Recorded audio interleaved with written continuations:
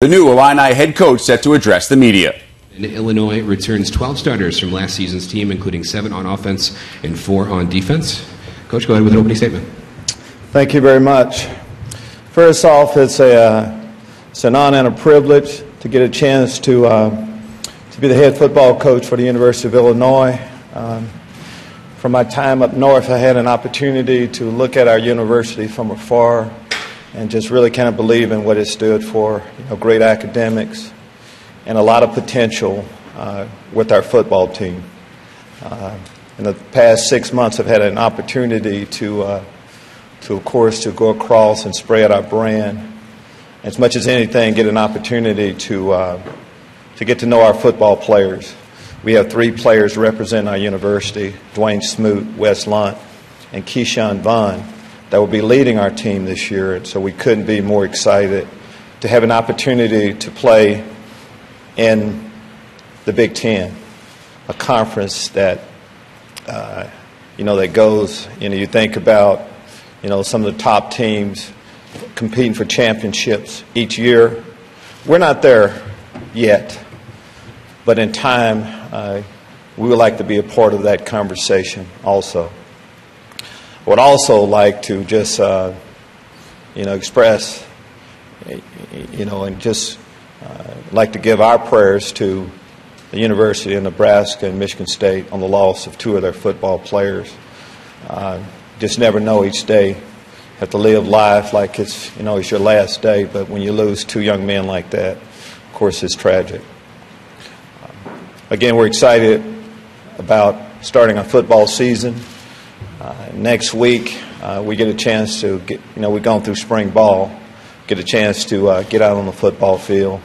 Our coaching staff is pretty excited. I'm excited about Garrick McGee leading our offense, excited about Hardy Nickerson leading our defense, and Bob Likuszewski leading our special teams, as our coaches. So, again, a lot of excitement. We feel like, we're Chicago's team. Also, we have a lot of alumni up here, so it's good to get up here. Without that, I'd like to take your questions. Please raise your hand. We'll get a microphone right over to you. Coach, we'll start with Shannon on our left.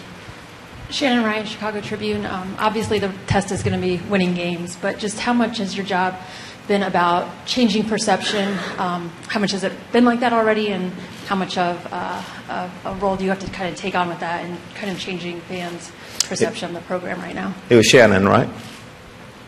Well, it's been a lot of that. I knew coming in we had to sell our brand, and Josh Whitman, our athletic director, and I have covered quite a bit of ground, speaking with our fans, our alumni, letting them know about the new day. As there's a rebirth of our program. So it is a lot about that, but eventually, as you also mentioned, it will come down to what we do on the football field. We realize that. We realize we have to put a better product on the football field. It's as simple as that. That's why, again, I'm excited about the players we have. When you come into a new situation, a new team, and you have a lot of seniors that have played a lot of football, it gives you hope, and that's what we have. We'll come down here real quick, Coach, on our left, right in the aisle. Yes. Bill Bender, Sporting News. Coach, you mentioned being Chicago's team, so I know you can't name players' names, but how has the recruiting process in Chicago gone so far? The recruiting process overall has gone well. I mean, we had some areas that we identified, but in order for us to do well, we need to do well in the Chicago area. And why wouldn't you want to do well? A lot of great athletes here. And as you say, without mentioning names, I'll just say recruiting has gone well. They're listening to us. And that's all we want. Give us a chance. And not just the Chicago area, though, too. I mean, there's a triangle of, the St. Louis area, of course. In Indianapolis, there's a triangle. I'm from Texas. So we'll, of course, recruit that area. We have a lot of players on our team from the Florida area also. So recruiting is going well. And it's been a while since I've been in college ball. That has changed a little bit. It is, a 24/7 job, and we're embracing that. Coach, we'll come over here directly under the lights on our right. Hey, Lovie. Teddy Greenstein, Chicago Tribune. Yes. I've seen where Dwayne Smoot is ranked really high among college football players nationally. What's he like as a player and as a guy? He should be ranked high, Teddy, first. Everything you're looking for in a player. He's very coachable. First off, he has unbelievable talent. And as a defensive end, you want to know, can they rush the passer? He can rush the passer. No one works harder than him. Good leader. We haven't voted on captains yet. He, of course, will be one of our captains. And for nowadays, too, you don't see a lot of players staying, 4 years.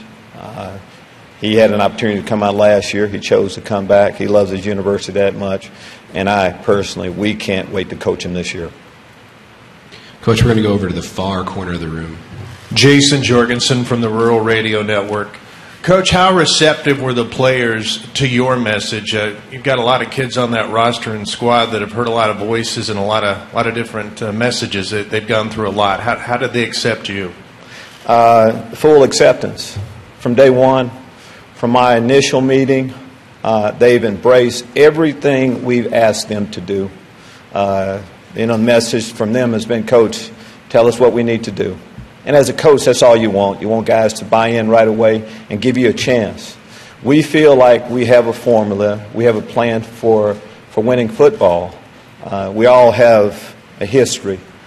And our players have embraced that on everything we've asked them to do, from spring ball to summer workouts. But it's about this next step, and we'll really see if they've embraced what we said then. Next question, Coach, is back under the lights on the right. Andy Seligman, AP. Lovie, what are the biggest differences you've seen between your current job and coming from the NFL? Well, I think it's easy to talk about recruiting. It's not a whole lot. There's a small free agency period in NFL, and this is, year-round sport in itself in recruiting. That's been a change, but I knew that coming in. I knew we had a good product, so I knew we would be able to sell it. But and not just recruiting per se for the current class, but how soon recruiting starts as far as recruiting an athlete. It's not about him going into his senior year. Of course, it's a lot earlier than that. But again, we've embraced it. It has been nonstop. But when you have a good product, you like talking about it. And again, now it's about developing we talk about developing the entire athlete, the man. And people are embracing that a little bit. So I can't say that I haven't enjoyed it. I really have. Coach, we'll come over to the left side of the room on the aisle here. Hi, Dennis Dodd, CBS Sports. Coach, you haven't coached in college in 22 years. In the interview with Josh, did that come up at all? Or is that, in your mind, mitigated by, obviously, NFL and Super Bowl and everything else? Before Josh called, he knew my background. And I just think, as you talk about coaching, whether it's the NFL, I'm not the only NFL coach that's coaching in college right now. Whether it's coaching junior high, high school, college, or the NFL, I haven't seen many differences from it. Guys want to be coached. You have a different degree of athlete at every level.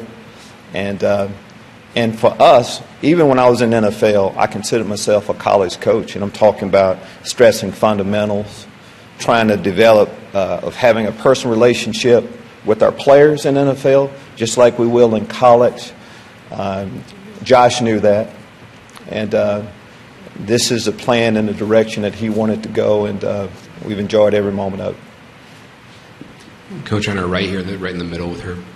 Yes. Herb Gould, Chicago Sun-Times. Lovie, talk a little bit about recruiting and how it's changed since you were doing it last, and is it a different style as far as the players that you're talking to?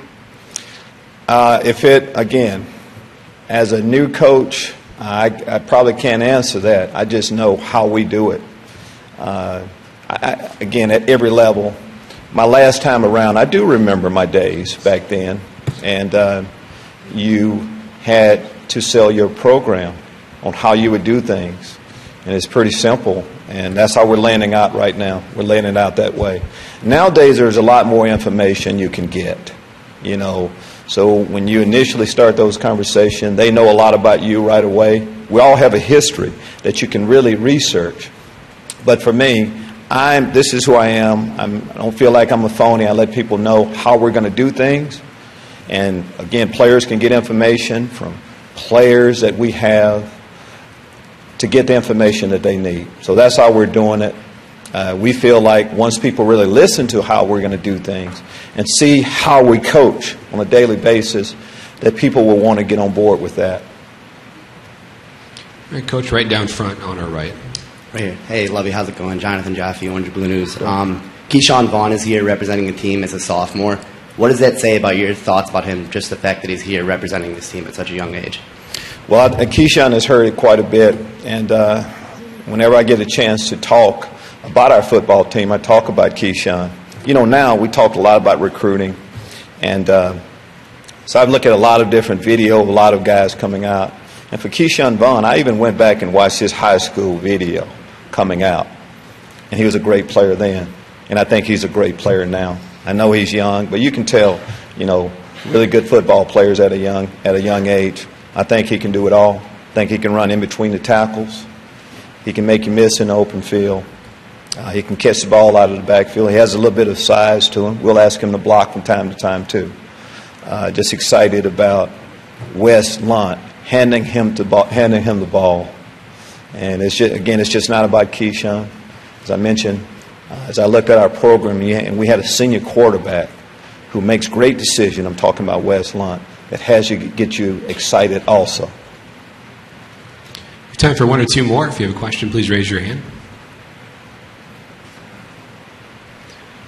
We have one here on the left.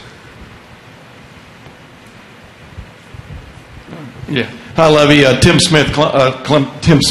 May, Columbus Dispatch. Hello, Tim. Always got us mixed up. It's been a while. Always got us mixed up, man. Hey, when you look at your team, where are you lacking? Like you talked about, you want to be in the conversation, but where definitely are the places you're lacking right now, in your opinion? Well, Tim, instead of the places we're lacking, you know, as I looked at our roster coming in, you know, I talked about our senior quarterback. You want to know what you have at the quarterback position in order to have success. We have 3 senior offensive linemen. That gets you excited. I mentioned Keyshawn Vaughn, our running back. We'll have a fullback on our roster this year also. But the strength of our football team is our defensive line. And whenever you get an opportunity, you know, it starts up front. You know, I'm a head coach because of what we've done on the defensive side of the football. I realize that. And also just, you know, talking about the positive and the pluses for our team. To be able to get a player like Hardy Nickerson Jr., you know, which is kind of cherry on top a little bit also. I think Jalen Dunlap as a corner is a good player. So I'm going to talk more about that. I think we have good marquee players at every position. We don't have as much depth as we will have eventually, and hopefully we'll get lucky on some injuries and we should be okay. All right, thank you very much, Coach. Thank you very much.